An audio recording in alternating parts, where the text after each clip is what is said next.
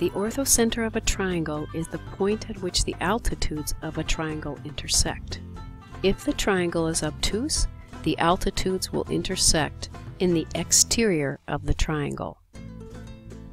To construct the altitude, we need to remember that the altitude of a triangle is the perpendicular segment from the vertex to the opposite side of that triangle.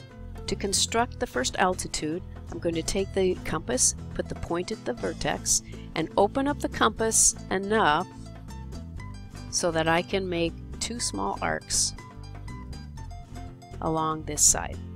Now I'm going to take my compass and I'm going to put it on each of those points of intersection, and I can adjust the compass. I can open it or close it further. What has to be true is that it has to be over halfway between the two intersecting arcs. So with that in mind, I'm going to draw an arc from one side, then I'm going to draw an arc from the other side. I'm going to take my ruler and connect that vertex with that point of intersection. And this line is perpendicular to that side. Now we'll do the other two altitudes.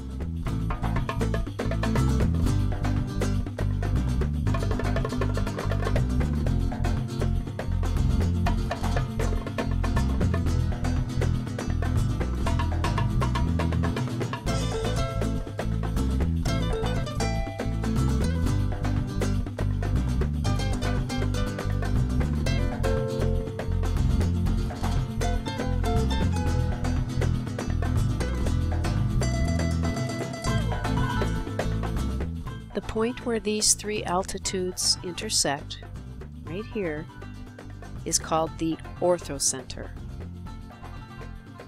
Now I want to show you what happens when you have an obtuse triangle. The altitude from the vertex of one of the acute angles to the opposite side is going to be a little bit tricky to construct, because if I try and draw a perpendicular from this point to the other side, notice that I'm outside of the triangle. So what we need to do is extend that side of the triangle so that I can get my altitude.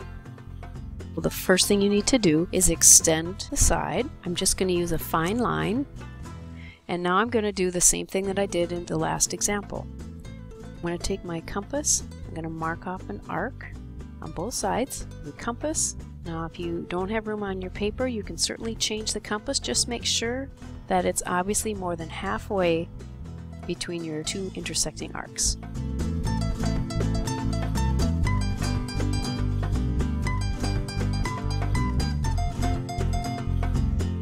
Now let's construct the other two altitudes.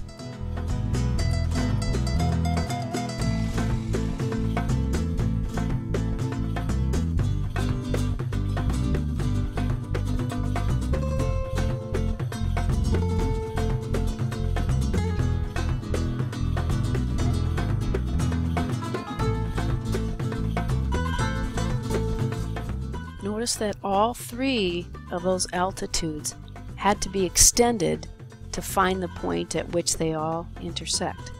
This point is called the orthocenter. The orthocenter for an obtuse triangle will always be outside in the exterior of the triangle.